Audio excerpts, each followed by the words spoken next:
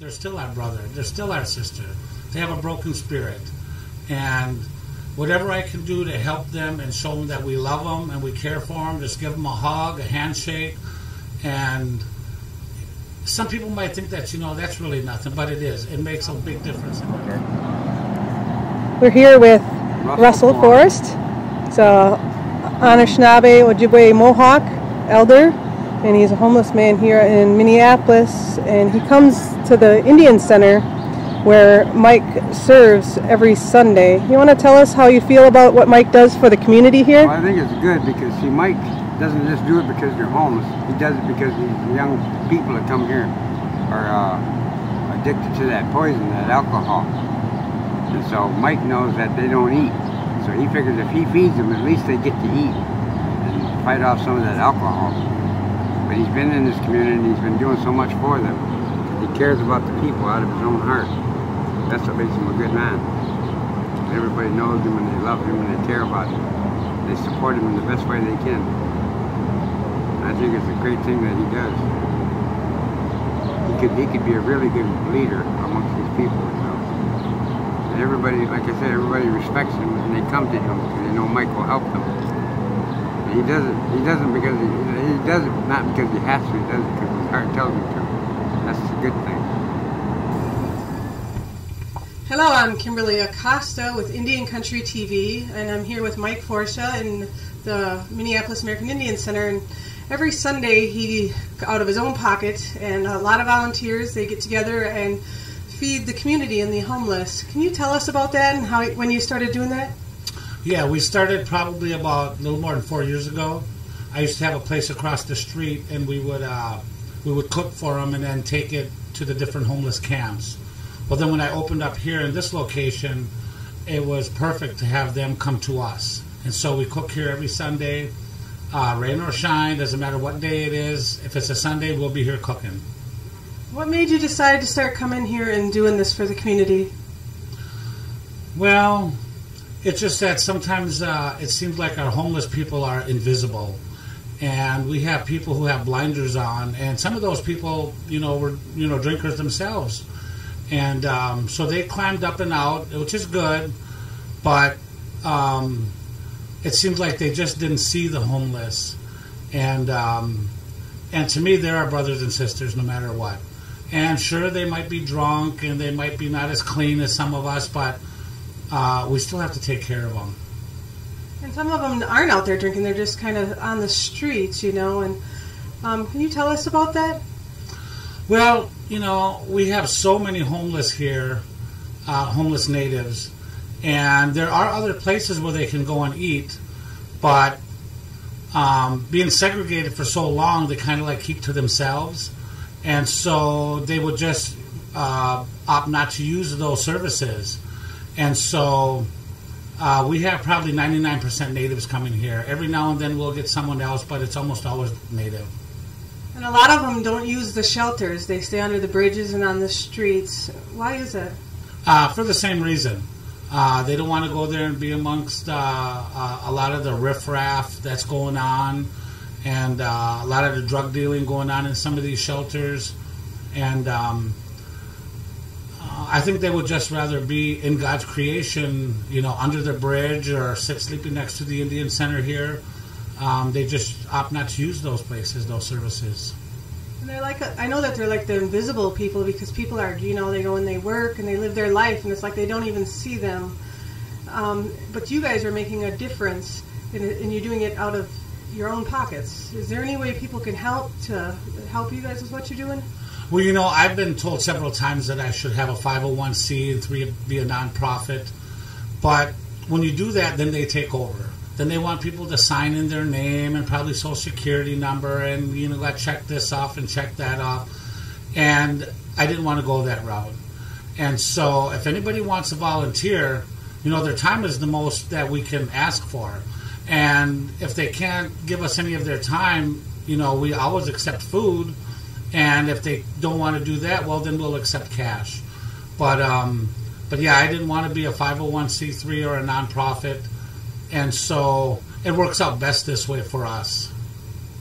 A lot of people don't understand. They think, why don't they just get up and go get a place or get a job? But they don't understand how difficult it is. Can you explain that to people? Well, I think that our people still suffer historical trauma. And I always say that this is not the kind of society that the Creator made for us. He made the perfect environment for us. And then Western society comes over and they say, well, we can do better than God. And so this is what we're left with. And this is not how the Creator meant us to live.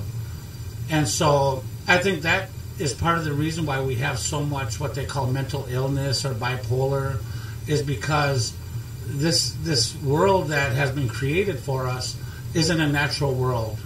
And so I think that's part of the reason they have it so hard, because they have to get a driver's license and an ID and go punch the time clock. And that's fine for some people, but there's a lot of people who just can't handle that. Is there anything else that you'd like to share with us with what you guys are doing or how other people can help? Well, like I said before, it's just a matter of coming in and seeing what we're doing. And we don't publicize it and we don't advertise it. It's all word of mouth. And so we've had one person or a community organization, the Detox over here. They wrote us out a check for, I think it was $350 one day. And they like what we're doing. And they serve food too. But some of these places that serve are dwindling because we're getting so busy. We started out with 19, and sometimes we have well over 100 people show up. And like I said, I know they're not all homeless. Some people come in with their families, their little ones. But if they're hungry, we're going to feed them. That's it, and we treat them with respect, with dignity. We laugh, we joke, we have a good time. And sometimes during the week we'll get a couple of people that are down and out. They need food. And so I have a restaurant here it's called the Wolf's Den. And so sometimes during the week we get, half a dozen people that need something to eat, and somebody will send them over and we'll feed them for free. And we tell them that, we don't do this for free, but on Sunday you're welcome to come. Anytime on Sunday you're welcome to come. We don't care who you are, and we'll make sure you have some good food to eat. How did you decide to do this out of, a lot of people wouldn't. They just turn their backs, but you take the time every Sunday, no matter rain, shine, holiday. That's right. It doesn't matter what day it is. We're here on Easter. If it's Christmas, doesn't matter what day it is, we're here. My friend Wade Kieser and I actually started this when we first started. And I guess it is that, to me, my community is like my medicine. I need that. And so I try to help as many people as I can. And if I can't, I try to turn them to somebody who can help them. Hello, I'm here with Wade Kieser, and he's one of the helpers here with Mike, helping feed the homeless in the community on Sunday breakfasts, I believe, right? Yes. And can you share with us your story on where you told me at one point that you were homeless, and then you come down here now that you're doing better and continue to help with the homeless in the community?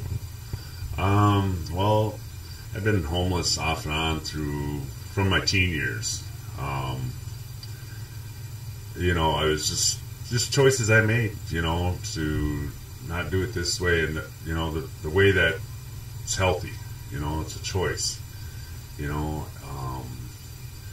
and working. I always tried to stay working. I was even homeless while I was working, crashing on couches and things like that. And other times it'd be so drunk, just like cause my own misery and problems, and eventually kind of slowed that down and quit drinking on the streets while I was homeless, because it just didn't feel safe, didn't feel right, got too depressing to do that, And so I'm 42 now.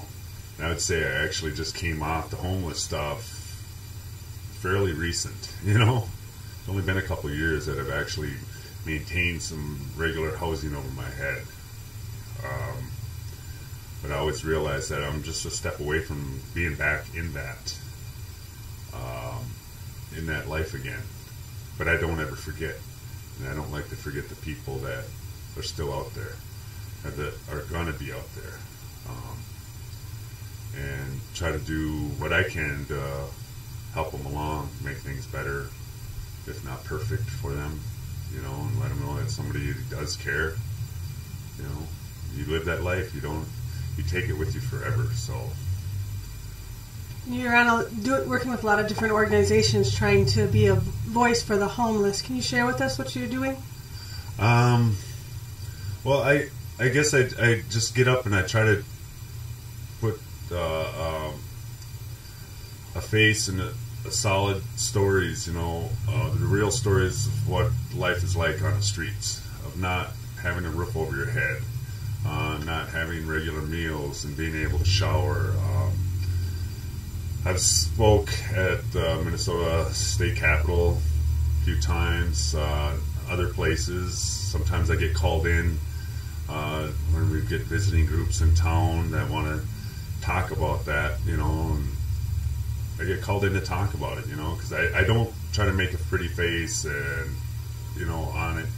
I don't try to gloss it over, you know. I mean, I'll tell the real stories of what I know to be true, which goes on every day with this. Can you share some of that with us? Yeah, it's, you know, I guess, you know, I look at the whole homelessness thing and I feel for everybody that's in that boat, but I tend to concentrate on our Native people because that's where my heart is. That's who I am. And my grandfather died on the streets, you know, and the detox was built because of the way he died back in the early 70s. And there's many other people have gone down the same road, and it's still going on today. When I see the women out here on the streets and I say they look like raccoons, and I'm not trying to be funny, it's because they got beat up, they got black eyes. Recently a young woman was raped by her own uncle, and another man, and I don't know how many more guys got at her just about a week ago. And so we're trying to push that and find out what happened and get the police involved and you know, trying to do something about it and saying this is not going to be tolerated, you know. And, you know, the kids that are out there going homeless, teenagers and whole families moving around. We see them coming in for Sunday breakfast. I feel for those people, you know. These kids aren't able to go to school on a regular basis. No regular meals, you know. They don't get birthdays. They don't get Christmas. And it's heartbreaking, you know. And I kind of see it's like it's a broken spirit, and the longer it goes on, the harder it is to come back, to do something with your life, you know, to be able to be productive. Yeah, it goes on too long, and there's a lot of people that just kind of turn away from it, shy away from it, because of their own experiences with themselves or family members, friends, whatever, and I understand that, but it's not going to go away if you ignore it. You know, everybody can do something to help out there. And, you know, I get tired of seeing a face one day and then they're gone the next. They're dead, you know. They froze to death, or they drank themselves to death, or they were murdered, and, you know, those type of things that are going on. You know, it goes on way too much, and it shouldn't have to be this way. And I guess, you know, when I look at it, I do get upset with our Native leadership, be it in the urban area or the reservations. You know, where are you guys? You guys are out there talking a lot of stuff out there. What are you doing to address this? This is a huge problem amongst our people, you know. And that's something I called, you know, homeless in our own homeland. Doesn't make sense. It does not make sense. Where is the response from the leadership out there? Why aren't we getting more active in trying to find ways to solve this problem and advocate on their behalf for those people who can't speak for themselves, you know, or don't know how to go about doing it for themselves? You know, I just, you know, I get upset with that, you know, I really do. It means something to me, and I know from my own experience of being turned away that You know, I could still be out here, you know, but I kind of got pulled in. Well, I got pulled in actually at I had to have this thing called Heading Home Hennepin, 10-year plan to end homelessness, which I thought was kind of dumb because you're not going to end homelessness in 10 years, you know. Ambitious plan, yes. The county, city, state, and then the local churches are involved and other nonprofits. But I got pulled into their first big meeting, and I was homeless at the time, and I was hanging out with a couple guys from the COLA drop-in center. And I went and checked out this meeting, and then this woman came up to me, a white woman came up to me, and said, "Would you want to get up and speak about your situation and what it's like for you out there?" And I said, "Oh, okay." You know, so I got up there, and there's all these people out there. There's cops and lawyers and social service people, you know, professional people, and, you know, private sector, public sector. I mean, there was like 300-something people there that I've never seen before. And I got up and I spoke, you know, and I talked about my grandpa and my grandma and how I grew up, you know, in South Minneapolis and my circumstances and that type of thing. And when I got up there and spoke, I spoke for probably about 10 minutes. And they were like clapping when I got done. I was like, whoa, you know, I wasn't trying to go for all that. I was just being really honest and putting stuff out there. How my feet were tired and they get blistered up, and, you know, from wet socks and wet shoes and no place to shower up, and, you know, trying to stay warm and dry and that type of thing. And all of a sudden it just kind of clicked in me that, you know, I could do more than just talking about it. You know, we've got to wake some people up. We've got to get them going. We've got to get them to be active participants in addressing this. And so that's where it kind of took off, and that was back in 2006. I've been kind of rolling with it ever since. You know, even when I was staying in the shelter, you know, the shelter people would call me the peacemaker. Not too many of our Native people stay in the church shelters. You know, why is that? Well, a long history, bitterness towards the church. You know, don't want to take handouts from the church and government. You know, or the racism that goes on at that level. You know, you're at the lowest level of life, so to speak, that things get real ugly. You don't have much to fall back on, so to be hateful towards somebody because they're black or they're Native or, you know, Mexican or white or whatever, you know, that's what was going on. And our people do get picked on a lot in those shelter situations, and it's non-Natives who oversee these programs and shelters. They don't understand that. They're not feeling it. They're not looking at it through our eyes and feeling it the way we do. So they get frustrated and don't want to be there. And you said a lot of the churches are the ones that get the funding for the homeless, when that's why it's so hard to get help for our Native brothers and sisters, correct? Yeah, and it seems like it's not so much spoken anymore, but the assimilation policies are still on. You know, you do it our way still. And we know that assimilation has failed, you know.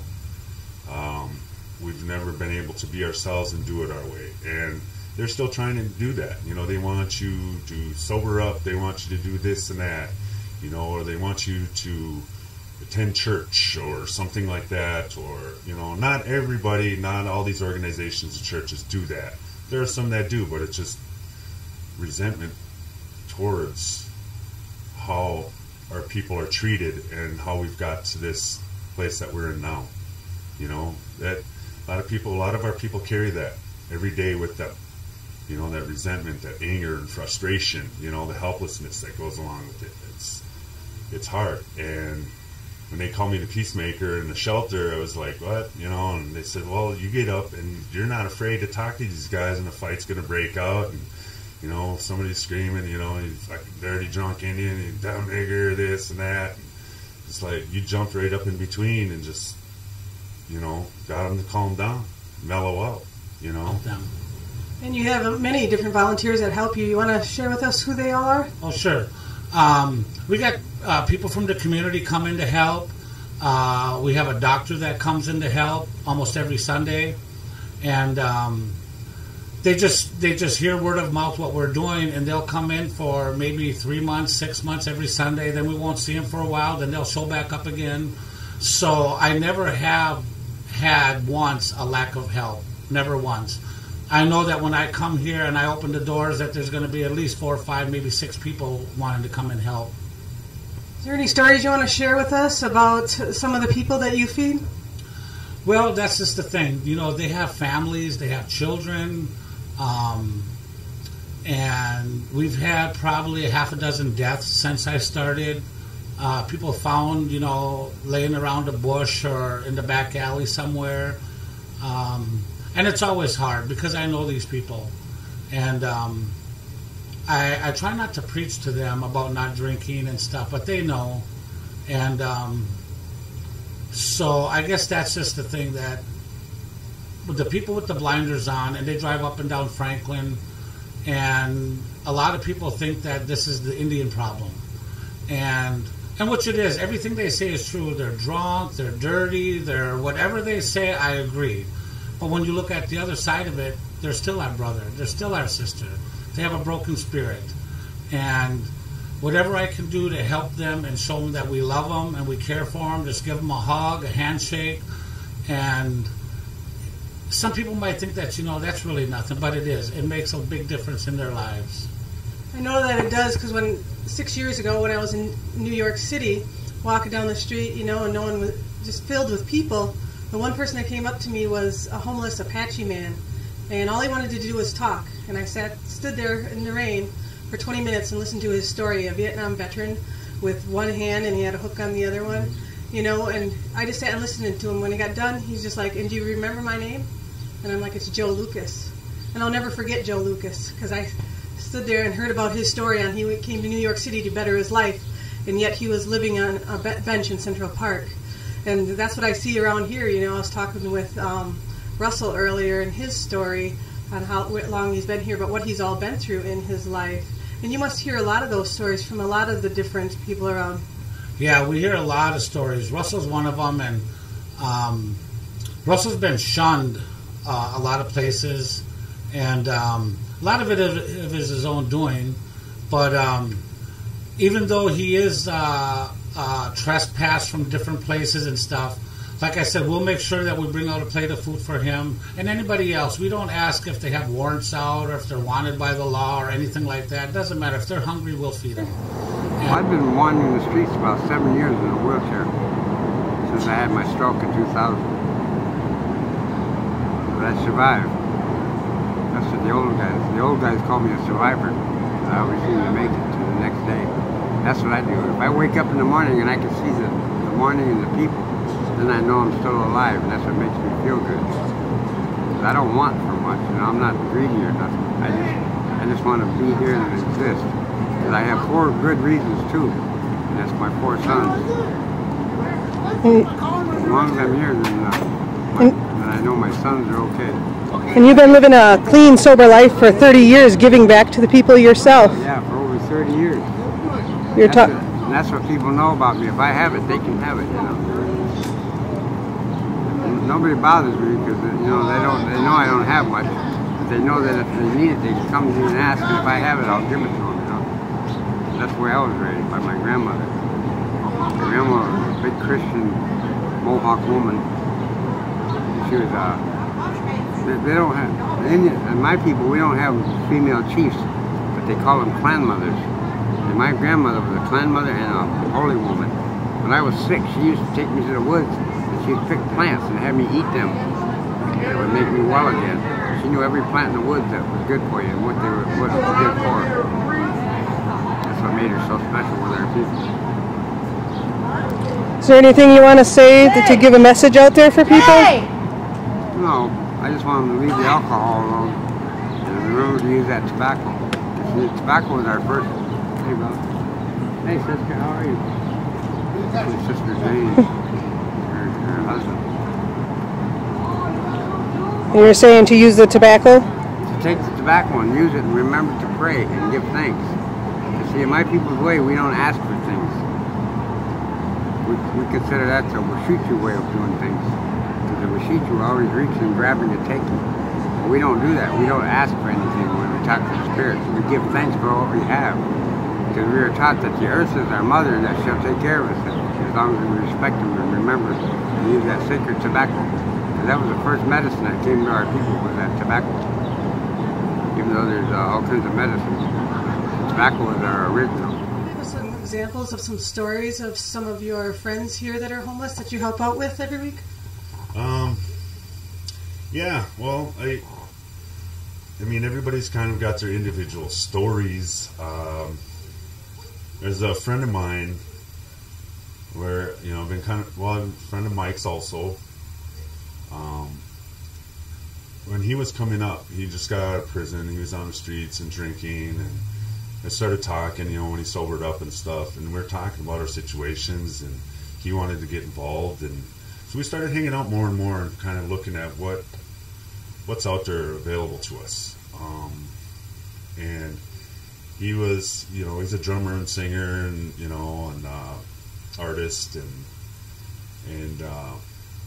we started talking about more and more and talking with Mike Forsha, and my friend came up with the name of Oyate Ashkebeus, which I thought was a pretty good flow to the name, you know, and it stands out, you know, people's helper, people's messenger, you know, and we're combining the two languages, you know, to address this. The Lakota and the Ojibwe. Yeah, you know, because that's who we're mainly, that's our main population here, is Lakota, Dakota, and Ojibwe's here. But we've got all other tribal nations here too, you know. This is Twin Cities. And always been in a drawing of, you know, drawing in Indian people here from all over the place. But, you know, we figured, well, that's a good name, and we just did it. We started this thing up just to help our people, you know. We get a little bit of donations, so we would take that money and go out and buy some food. We would go out and get like jugs of water, you know, try to help out with backpacks or, you know, hygiene items, that type of thing. And we'd even buy tobacco, pouches of tobacco, because people, you know, I took some heat from county people and other people involved with homelessness. Shouldn't be giving them cigarettes and tobacco. Well, to our people, sometimes they offer it in a traditional manner, and it comforts them, makes them feel better that, you know, they're doing that. They also want a cigarette. And sometimes dealing with people on the street, life is rough enough. I'm not there to judge you, man, but if I can get you a cigarette and you need that cigarette, I'm going to give it to you. You know, I'm not going to withhold that. You know, I'm not there to be the judge. You know, Kevin was, he was right along with that, you know. He's been on the streets. I'm not sure where he's at now. His wife recently passed.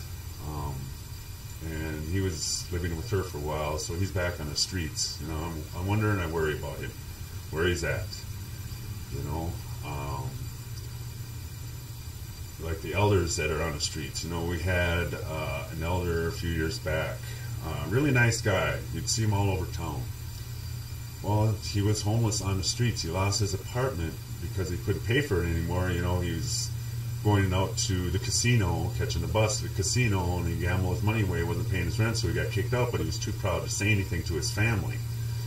And then when we found out that he was homeless, you know, like, whoa, you know, Mike and Kevin and myself and some other people, you know, we just make a point, come by to the Wolves Den, get something to eat, we'll set you up, we'll try to find a way to get you into some housing, you know, and make sure he's not getting dehydrated, especially in the winter or summertime. And but, you know, we did what we could, but he died on the street, you know, and it was kind of hush-hush. And nobody, just a few of us were saying, what's going on here? You know, why isn't there more of a reaction from our community about this? And, you know, where is everybody? Why did this old man have to go down that road? You know, why did his family shut him out? You know, why did this community shut him out? They knew there was a problem, that he had that problem, and he was a veteran. He didn't deserve to be on the streets like that. You know, but he was just thrown away, which seems to happen quite a bit. You know, a lot of our people are thrown away by our own people. We're our own worst enemy. You know, our leadership in a lot of ways, I think, has failed us. Spend a lot of time talking and addressing issues out there, but not actually dealing with the issues and the people that are living with these issues, you know. it's just really sad, you know. It's like the young moms out there, you know, they on occasion they found young moms and children around here, you know, froze to death in the wintertime. And, you know, sometimes they don't even know who they are. Where do they go when they don't go to the shelters at night? You know, it could be anywhere. If they got a vehicle, they stay in a vehicle. It could be at friends or an abandoned house. Go hang out in a White Castle or something for as long as they can to get out of the cold. You have to be really creative when you're homeless. You know, you really do. It pulls a lot out of you to get something where you're dry and somewhat warm or whatever. You have to be really creative, you know. I've known people who've crawled up into like building vents and stuff like that, you know, made spaces for themselves. And, you know, people crawling into dumpsters and stuff, you know, that type of thing.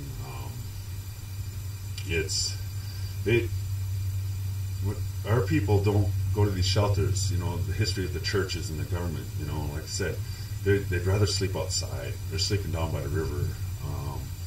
Can't really sleep under the bridges anymore because the city went and put up those steel rods up under the bridges in those little areas that they'd sleep in, so that, you know, make it unfriendly. They did this purposely so they wouldn't sleep there. What's the city doing to even help with the homeless? Anything? Yeah, they're doing their thing. Like I said, that 10-year plan to end homelessness, which started 2006. They're doing their thing. And I worked with it for a point. I was part of their executive committee. I worked with a group called Homeless Against Homelessness. You know, homeless activism, trying to address those issues and find ways to help out. And there are people doing some good work out there, but I don't think, I think it needs to be more cultural specific, in my opinion. Because you have one part of the community, say the black community, they know their people, they know themselves better, they know the issues that they're going to be dealing with and facing. Just like our native people, we should have that chance to have a say in how we set things up. You know, you can't just generalize it, you know, and expect everybody to jump on board and be a success story. It's just not happening like that. And I think they were overly ambitious too, because they got all this funding that came in, you know, from all over the place to help out with it, and they're talking about getting all this housing. Well, you know, the economy's tanked. It's been tanking, you know, it's been that way for what, a couple of years now. It's really just nothing, and so resources have kind of dried up, you know.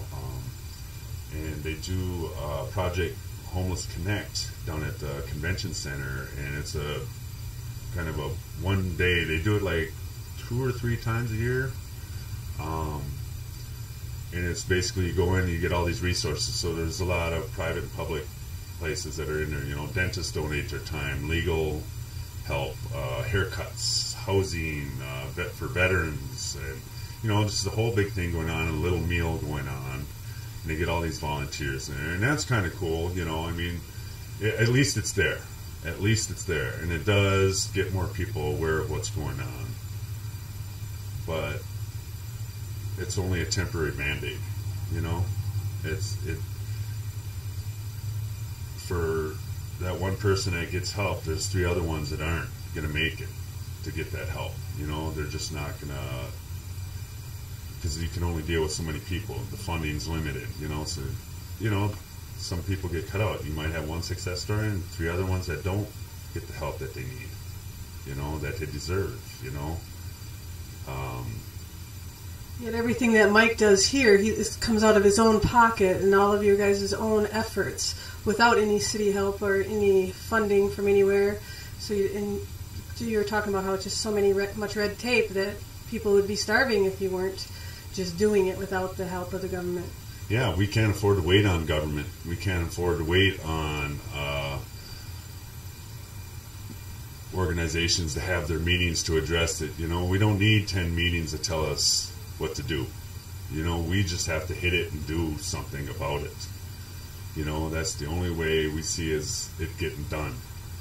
you know, and we can develop things along the way if we had the funding, you know. And yeah, Mike takes a lot of money out of his own pocket, and there's other people that pitch in, you know, come and drop off some money or food items, that type of thing, and do a coat drive at the Thanksgiving Powell here at the center, you know. They've always put me at the head of that, so I've been doing that for a few years now, you know, getting coats out to the community and especially our kids. And this is what we do. You know, we're not going to wait around for the bureaucracy, red tape to get cleared, and we can't.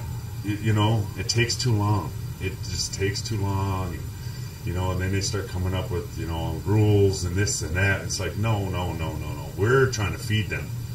We want to let them know that we care, that they can be fed. You know, that, you know, that there are people out there who are looking out and thinking about that. Yeah, we have people who have had babies out here. You know, they went to the hospital, of course, but, you know, they walk around pregnant, no prenatal care. And, of course, when I see them, I try to make sure that they're not drinking. And you can't do that all the time. We have people who are huffing paint. They see me walking up, and they know I'm going to take their can of paint away from them. I don't take the alcohol away because that's something that they have to do on their own. There's nobody in the world can say, you know, quit drinking, and they're going to quit drinking. It has to be something that they have to do on their own. So, yeah, there's so many stories, so many sad stories. And a lot of them end, you know, when you hear, oh, did you hear they found so-and-so? And when you hear the word found, it usually means that they're dead. And it's heartbreaking, you know, because like I said, I know these people. I know them personally, you know. There's some people down in Florida who got arrested for feeding the homeless. Have you heard about that? What do you think about that? That's stupid. Why would you arrest somebody for feeding somebody who's hungry? That's a human right. You know, everybody needs to eat. To me, that's insane. You know, it's probably, you know, along the lines of thinking that, oh, you're encouraging them to come around, to stay in this spot by feeding them. And, well, where else are they supposed to go? You know? They said their permit only allowed 25 people, and they fed 40, so they got arrested. That's... How do you turn away the other people? That's just stupid. You know, what? To arrest somebody for helping somebody, it's just stupid. The way these laws are set up and the mindset of certain people out there is killing us. It divides us. Nobody wants to help each other anymore. You know, I mean, they make it so hard. You got to jump through hoops just to feed somebody, to put clothes on their back, you know, and they just make it more difficult when they do things like that. You know, it just defies logic, in my opinion. You know, who are these people? You know, why do they do this? You know, and it's like, you know, with the group here, the Heading Home Hennepin, they were starting this thing, create change or something, give change or something it was called, but to stop the panhandling and the signing that goes on, you know, around here with the people panhandling for money and holding their signs. And they said, well, instead of giving that $1 or that $5 to that person on the street corner, give it to this organization. They'll take the money and put it out there. Well, how long is that going to be, and how much is that going to cost that organization to get it? How much of that money is actually going to reach them? You shouldn't be trying to tell people and regulate what they do. If they feel like they want to throw somebody on the street corner $20, that's their business, you know. And if that person takes that $20 and goes and buys a jug of booze or whatever, or some pills or some crack, that's what they do. Okay, look at why they're doing that. You know, what's the reason they're doing that? Don't try to regulate people for trying to give and help, and you know, that's just... Not all of them are doing that, but people just associate it with that. You know, there's a lot of people who aren't drinking and doing drugs that are homeless, who are trying to get a better life. Yeah. And that's, you know, that's one of the things I really cooled out on the drinking part, you know, and being homeless. It was just too much to deal with. And I was really looking to try to at least get to a place where I have a roof over my head and I had a job again, and, you know, just taking care of business. And it's a struggle, you know. it doesn't happen overnight, and you really got to want to have to do it, you know. And I had given up before, so I know what it's like. But those other people have just kind of given up, you know, and they just forget it. I don't want to try anymore. I don't want to do this because it's so hard. They run into walls, and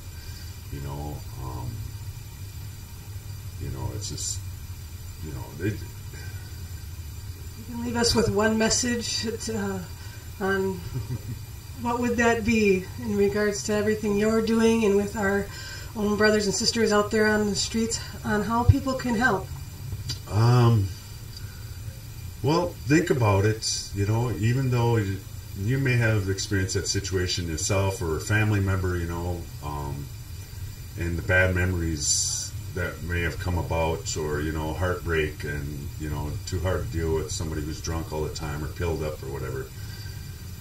Do a little something, try to do something. You don't have to be out front on, speaking out about the issue, but try to find a way. You got an extra winter jacket, go find somebody on the street when cold weather starts coming and give them a jacket. Fill up some jugs of water in the hot summer days, go out there and see where they're at, and give them some of that water, even buy some tobacco if you can, it's like sometimes a cigarette's all you got to calm your nerves, and give them some tobacco, give them some cigarettes, whatever, don't be afraid to help. Don't be afraid to interact with people on the streets, because that could be you, that could be your family member. Just participate, and, just don't be somebody like me, myself. I'm not trying to be somebody who is preaching these traditional Native values and this and that, and then kind of like just talking about it and then walking away, 9 to 5, done. No, just live it, because you don't know what this person's been through, what they're going through, It was like me, I was a heartbroken dad, I didn't see my daughter for a lot of years and still waiting to reunite with her, but, that was one of my things, it's just, you got to look at the situation. Don't assume everybody's a bum, that they're dirty, that they're all doing drugs, there's mental illness that goes along with it. Just sometimes hard times, like the bad economy has put them there, just find a way that you can help. Even a simple hello, acknowledgement that they're there can make a difference, just be kinder to each other, look out for each other, that's what I remember people doing a long time ago and hearing them stories when our Indian people first came to cities, that they were helping each other out. But it's less and less now, and now it's got to be like a non-profit structure. It's got to have a board, and you got to have 10 meetings, and before anything gets done. No, it doesn't have to be that hard. Just get up and do something. Help out your brothers and sisters out there. Well, thank you for taking some time with me and sharing your stories and other people's stories out here. It means a lot. But I use that tobacco when I smoke it. I pray for my sons, my 4 sons that I can't be with.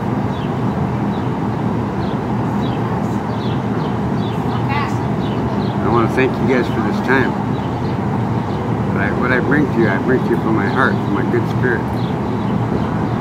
If nothing else, I have it in me. I'm a holy man in Minnesota because I carry the sacred pipe for the Dakota Sioux. But my goodness comes from the spirits. And I always use my tobacco though.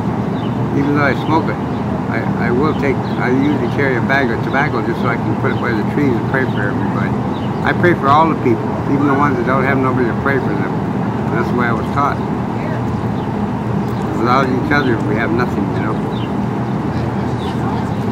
But like here, this gathering at Mike's, that's good because Mike brings all these people together. No matter how much alcohol they've had or anything, they still seem to exist together as brothers and sisters, no matter what your problem might be. Just like my sister and her boyfriend. See, I saw him dancing yesterday at the gathering there. I felt so proud of him because he drinks all the time and he's full of alcohol, but his spirit is good. That Sioux blood he has is still good. That made him get out there and still dance, no matter. And he's crippled, but he dances. He did his dance because he's a warrior. And I told him, I said, nephew, you made me really proud yesterday when you danced. I said, that was a good choice for my sister to be with you. And he said that to them right away. He said, well, I came here and I stayed because I snagged a woman. And he was talking about Jane. Well, I appreciate everything that you're doing here. I think it's really wonderful. And if we can get some more help out there, it'd be great. So thank you. All right, miigwech. Good. Thanks for talking. Yeah. Kimberly Acosta with Indian Country TV. All right, thanks. Appreciate it. Yeah. It doesn't make sense. It does not make sense. Where is the response from the leadership out there? Why aren't we getting more active in trying to find ways to solve this problem? I thank you for this time. Miigwech. And I thank you for listening to me. And I thank you for this sister that does this work for us. Miigwech, Russell. I appreciate your time.